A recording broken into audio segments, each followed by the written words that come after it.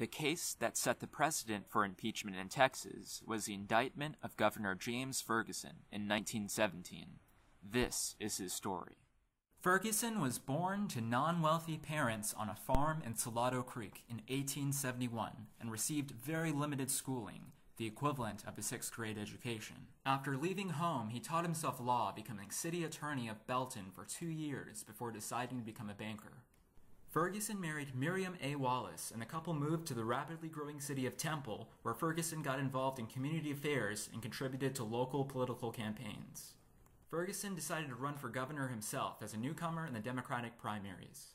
Because of his support of the tenant farmers of Texas and his popularity with rural voters, he earned the nickname Farmer Jim. Ferguson won the election, and during his first term, he maintained his popularity, had good relationships with legislators, and remained true to his campaign promises. Going into Ferguson's second term, he began a tumultuous relationship with certain academics and members of the UT Board of Regents, who he saw as being elitist and highly critical of his administration. This ongoing rift with the university resurfaced old allegations of banking violations previously made against Ferguson in his last campaign, which soon caught the ear of legislators. Ferguson was accused of using state funds to purchase groceries and other personal items, such as gramophone records, tires for his car, and a ukulele, among other things. The governor was merely censured and forced to reimburse the state for his grocery expenses, although this angered Ferguson, and he had an individual who testified against him arrested, as well as members of the UT Board of Regents fired. The Travis County grand jury began a new investigation of Governor Ferguson's financial dealings, with Speaker of the House Franklin O. Fuller calling a special session of the legislature to consider new impeachment proceedings.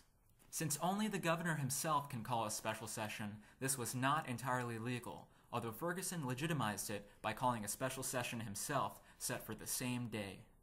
The investigation by the House led to a bill of impeachment on September 26, 1917, although Ferguson foresaw this happening and resigned on the 24th, hoping that by doing so, he could still be eligible to run for a third term in the future.